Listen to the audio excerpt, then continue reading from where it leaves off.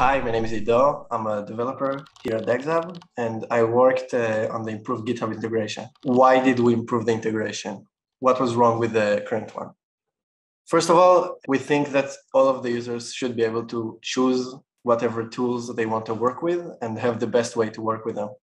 And we saw a lot of people are using GitHub, and GitHub has some great CI/CD tools and code review tools. So the new integration actually allows you to utilize all of the GitHub features like the GitHub Actions and allow you to keep having the normal code reviews while being able to use all of DagsHub features, right? So you can see pull requests and issues in a rich way and enjoy all of the current DagsHub features and the future ones that we're building right now. In short, what the integration allows you to do is four main things, which are sync the repository instantly, sync pull requests and issues, opening and closing and merging them from the DagsHub UI, as well as from GitHub, and also 0 stars. So we'll go ahead and start with demoing some of this stuff. This is just like some users' GitHub project that I found on DagsHub, okay? This is the GitHub repo. They have also a DVC, and they created a connection, which I'm gonna go over on how to do right after this.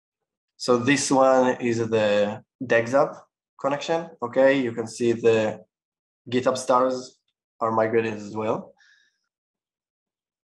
Okay, this user has experiments, DVC, issues, and pull requests. Okay, they have everything. One thing I wanted to show you is a notebook diff, which they have on one of their pull requests. So this is how the pull request looks on GitHub. And you can see a diff for some Python notebooks, some Jupyter notebooks. And we can try to load their diffs. And it might work and look kind of weird, or might not load it at all, as you saw before. This same pull request on DagsHub, if you go inside pull requests, you can see all of the project's pull requests, open and close. And here I opened already the specific notebook diff, which you can see and review it and comment and everything. I opened an empty GitHub repository, and I'm going to show you how to connect it. Okay, so this is the GitHub repo. You need to go to the Create menu, connect the repo, connect, authorize. Okay, the cool thing about the new integration is that it doesn't give by default access to all of your repositories, right? You need to add or revoke access to specific repositories. Then you can choose which repos you're going to give access and which not. Connect.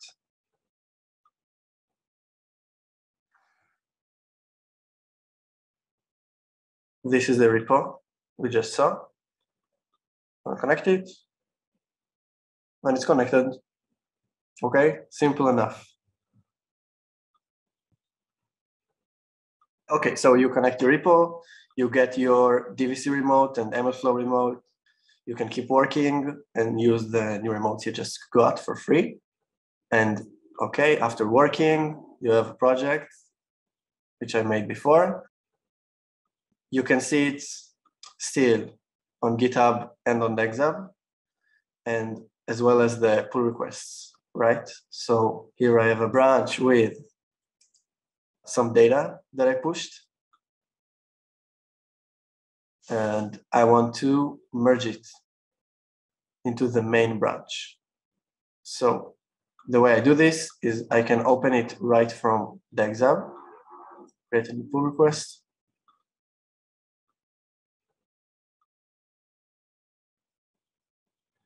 I can see my data here. Okay. So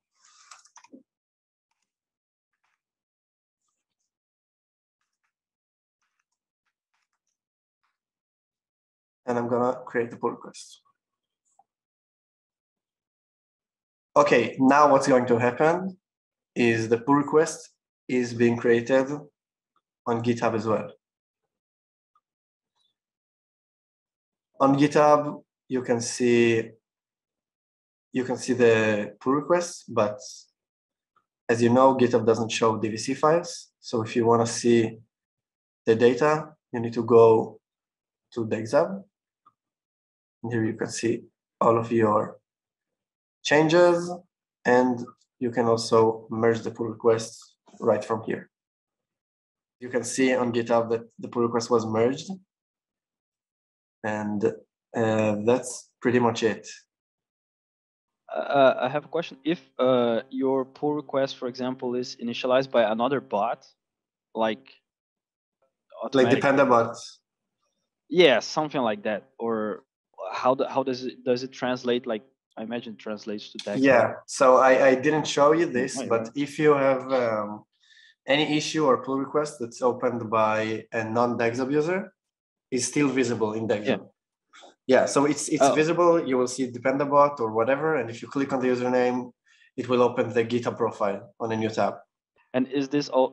I imagine this also works for private repos on GitHub. Yes, the demo one I showed you is actually private. Oh, okay, okay.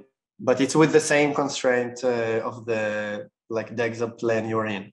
So like if you have an organization. That's pretty cool being able to just come to see the notebook diff. That's very nice. So technically, all your other CI/CD works seamlessly on GitHub side, and everything that you do for pull requests, because mostly pull requests for that, right, gets reflected. Oh, basically, they'll unlock the GitHub Actions for ML.